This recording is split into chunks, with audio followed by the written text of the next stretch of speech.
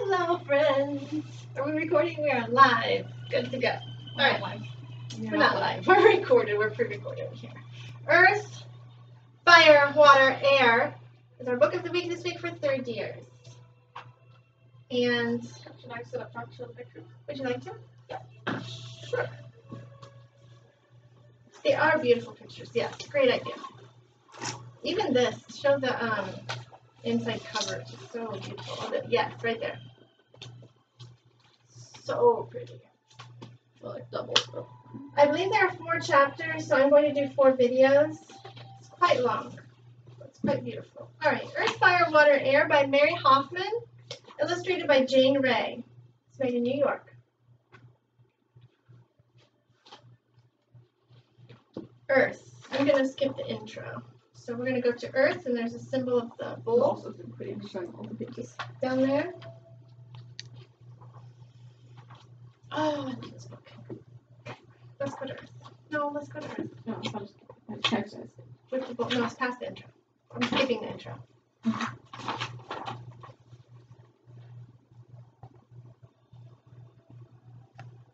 ahead. Oh, I'm good? Okay. Earth. Mother Earth. So the next page is Mother Earth. Earth is the first and most important element. The Greeks and Romans named our planet after it. In the Middle Ages, it was considered the element of the 4.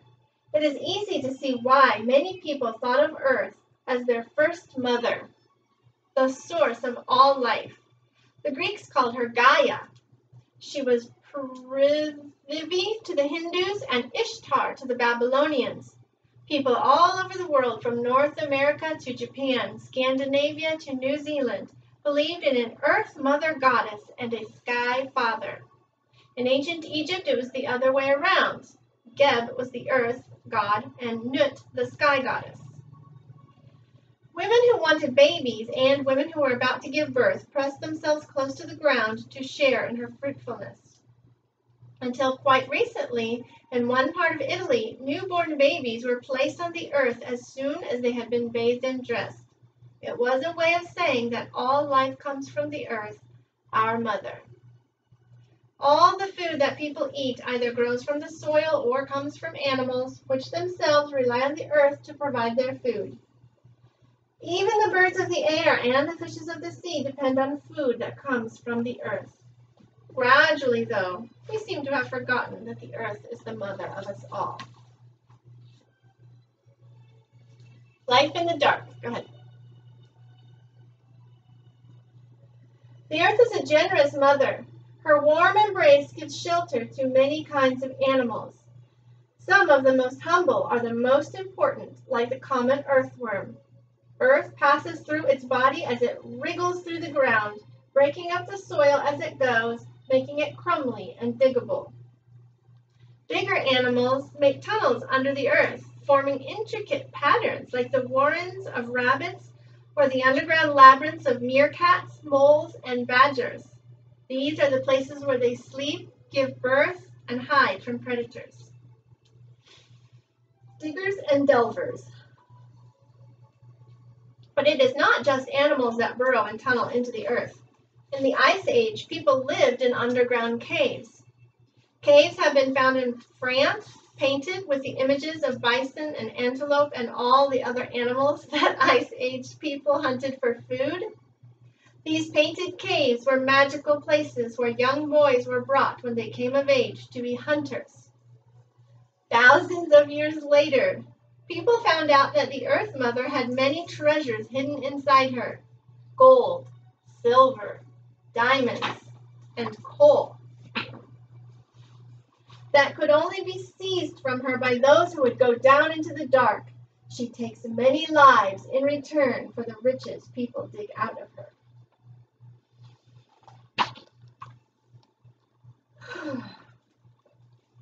Creatures of the earth. Here's the bull. I like the bull. He's my astrological symbol. The earth has her own creatures, special to her, the earthbound ones who cannot fly or swim. Above all others, the bull symbolizes the strength and solidity of the earth and carries its own magic. Even today, conjurers still use the word abracadabra which comes from an ancient phrase meaning the bull, the only bull, when they want to create a magical illusion. Buffalo Dark. Sorry, here's a poem. The buffaloes are gone, and those who saw the buffaloes are gone. Those who saw the buffaloes by thousands and how they pawed the prairie sod into dust with their hoofs, their great heads down, pawing on in a great pageant of dusk. Those who saw the buffaloes are gone, and the buffaloes are gone, by Carl Sandburg. Earth's animals, the large meat eaters and the animals they feed on, the hoofed and the horned, need a lot of room. But the open spaces are shrinking, and the animals are disappearing too.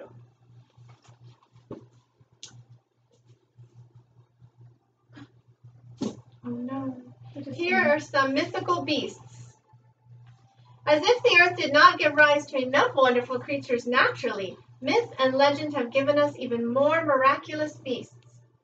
The unicorn might be an elegant interpretation of the rhinoceros, or it might be the result of the belief that everything on land had its counterpart in the sea. When spiraled narwhal horns were washed up on beaches, people of the Middle Ages deduced there must be a single-horned animal on the earth, too.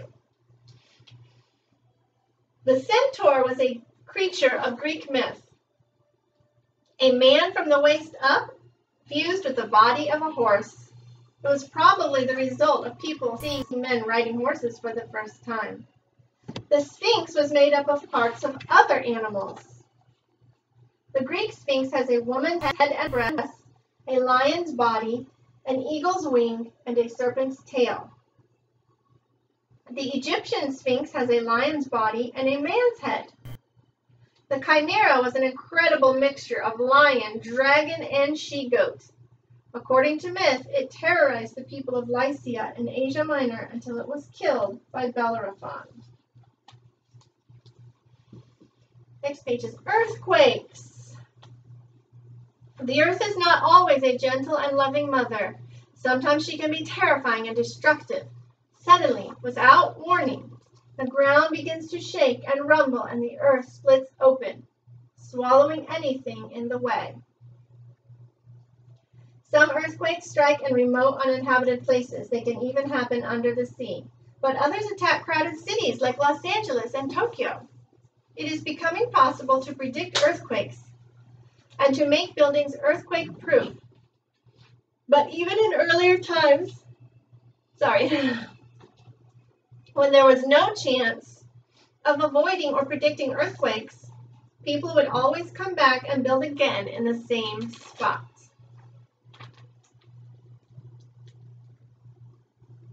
Dragon's teeth. The one thing that the earth cannot produce is living creatures, though many legends say she can. One of them tells of the Greek hero Cadmus, who made men spring out of the earth. When he arrived in the land where he was to build the city of Thebes, he was thirsty. He tried to drink water from a spring, not realizing it was sacred to the war god Ares, who had put a huge dragon to guard it. Cadmus killed the dragon so that he could drink, and Ares never forgave him. Yeah, run dragon's teeth. Then the goddess Athena, who had been watching, told Cadmus to take the teeth of the dragon and plant them in the earth like seeds. When he obeyed her, a host of armed warriors immediately sprang up, too many for Cadmus to command. He threw a stone among them, and they quarreled over who had done it, killing one another until there were only 5 of them left. These 5 followed Cadmus for the rest of his life. I'm not even familiar with that story. It was so odd. I know. And the picture is kind of creepy. Like, is it a good thing that they followed him, or is it a bad thing? I don't know. But hey, so you know how on the last page this page we Yeah. talk about things. Okay. So this is a project. Okay. So at school, my friend Sophia and I. Oh my gosh. Oh, that's what you guys did. Yes. It's a whale's body and a Oh. pelican's head, and then a pelican's body and a whale's head. Make your own mythical Yes, creatures. this one's cuter. Awesome. Okay. Cycle of the seasons. Do we read Earth? Oh, did I miss one? Yes. Earth to Earth. Perhaps because of a belief that the Earth could give life to anything. Oopsie, sorry. People in many cultures have buried their dead since prehistoric times. If Mother Earth could bring back flowers and crops and trees after the dead period of winter, perhaps she could bring back her human children to life too. The Christian burial service still says, earth to earth, ashes to ashes, dust to dust, in sure and certain hope of the resurrection to eternal life. The Celts piled the earth into high burial mounds on top of their kings and warriors. The Celts are from Ireland. You know where that is on the map. The ancient Egyptians carried the idea of burial mounds even further. They constructed huge pyramids for their kings, the pharaohs, and buried them in chambers deep inside. Because they saw death as a journey to the afterlife, they buried all the pharaoh's favorite possessions with him, along with food and wine to keep him going on his way in the afterlife.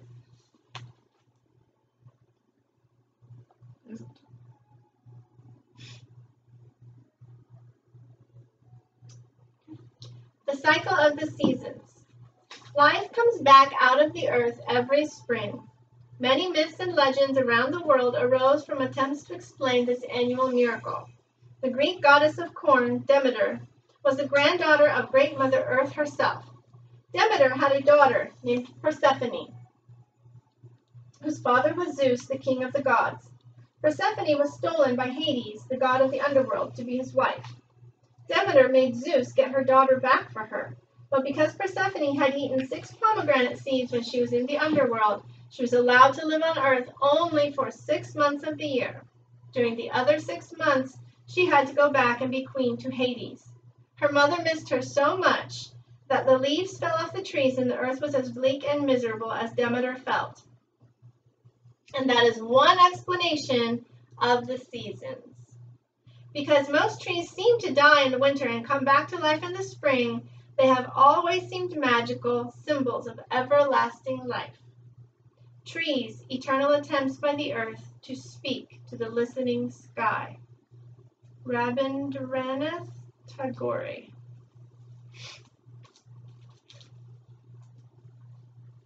Many trees live for hundreds of years, much longer than people. Because a tree has its roots in the earth but reaches high up into the sky with its branches, it is also a symbol of striving for higher and better things. To the Celts, the oak tree was sacred. For Indians, it was the fig tree. In the lands where the Vikings came from, people believed that the whole world was supported by a great ash tree. Its name was, how do I say this? Yggdrasil. Yggdrasil. At the bottom, coiled around its roots, lay a dragon, the Nidhogg. At the top was an eagle. In between them scurried the squirrel, Ratatosk, carrying their insults back and forth. Yggdrasil's roots went down into Niflheim and up into Asgard, where the gods lived. The ash tree was believed to have been there forever and would never die. The tree that would not die. The tree that would not die. One more page. Oh, did you show the tree? Yeah, I'm talking. I would show the page twice for some reason. Okay. Dragon, squirrel, eagle. Eagle. Okay. Saving the earth. If the earth is our mother, we have treated her very badly. We have moved a long way from the native North American who refused even to dig in the earth, saying that it would mean wounding his mother. Now, many parts of the world that were once full of trees have become deserts where nothing grows and nothing can live.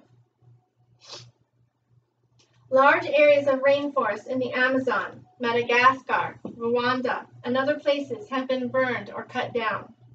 Often, people need land for farming and cannot afford to proceed more slowly or to think about the future. They need food for their families now. Around the world, so much is being lost, wildlife and its habitats, traditional ways of life, that it seems time is running out for many of the treasures of the earth unless countries can work together to preserve them. But the solutions to big problems often begin with something small. In India, the Chipko movement began when women in a village put their arms around the trees that were about to be cut down to make way for a factory. They told the woodcutters they would have to saw through them too. The women had seen how cutting down lots of trees led to floods, which washed away roads and bridges. Now the Chipko, which means hug the tree movement, has spread all over India. It is a case of ordinary people making a real change in what is happening to the earth. You can show that picture because the Indian women at the bottom are hugging the trees. And I'm going to stop there for today. I hope you enjoyed that chapter on Earth, and we'll be back tomorrow with fire. Okay, bye. Hasta luego. Bye. Bye.